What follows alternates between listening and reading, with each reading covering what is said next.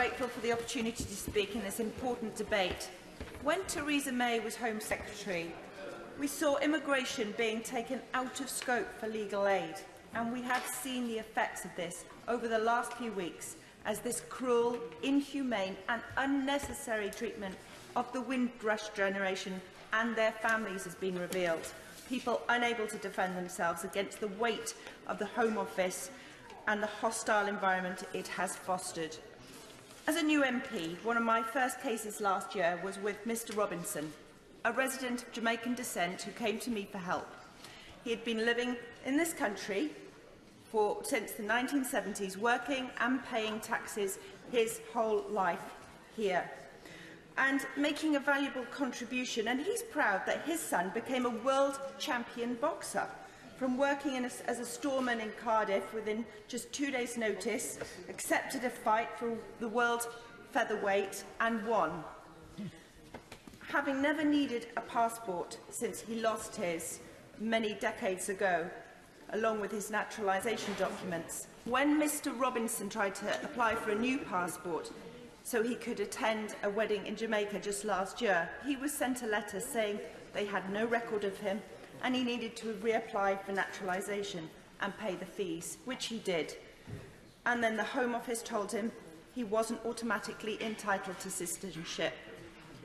In the final letter, he was told that because he had failed to register his British citizenship upon Jamaica's independence, he'd been relinquished of his British nationality in place of a Jamaican one without his knowledge. And at 85, having been in this country for over 63 years, Mr Robinson is one of the oldest and one of the longest UK residents caught up in this fiasco. And just last week, I heard from an immigration lawyer representing students in Wales who are being rejected from university because their parents are from the Windrush generation. A student getting A stars in her exams wanted to be a doctor, but because she couldn't prove she was here in the United Kingdom legally, despite being born here, when the university discovered this, her benefits were stopped. She lost her part-time job, and it's meant 3 generations of a family, one born here, the other 2 here for over 40 and 50 years, have been completely cut off from the right to housing, the right to accommodation, the right to benefits, and the right to continue to be in their jobs. That's why I am calling on this government to make legal aid available to all those applicants who are now forced to provide their immigration status in the UK and forced to prove it. They need that financial support and legal help to help them secure confirmation of their entitlement to British citizenship.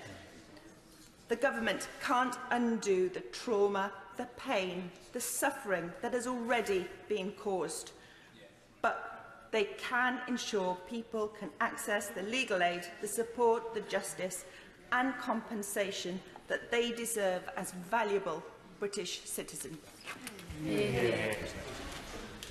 Tom Tugendhat. Thank you very much for